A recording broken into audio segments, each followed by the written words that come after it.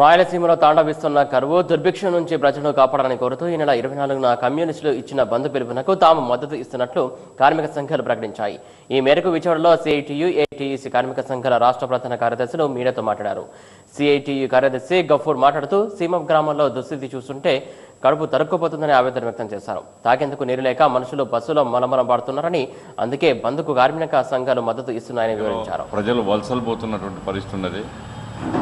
త్రాగునీటి కొరత ఏర్పడి చాలా గ్రామాలు ఖాళీ అవుతున్నటువంటి పరిస్థితి ఉన్నది. రైతాంగానికి ఇన్పుట్ సబ్సిడీ కానీ నష్టపరిహారం కానీ ఏమి ఇవ్వనందువల్ల దిక్కుదోచినటువంటి పరిస్థితిలో 4 జిల్లాల రైతులు అల్లాడి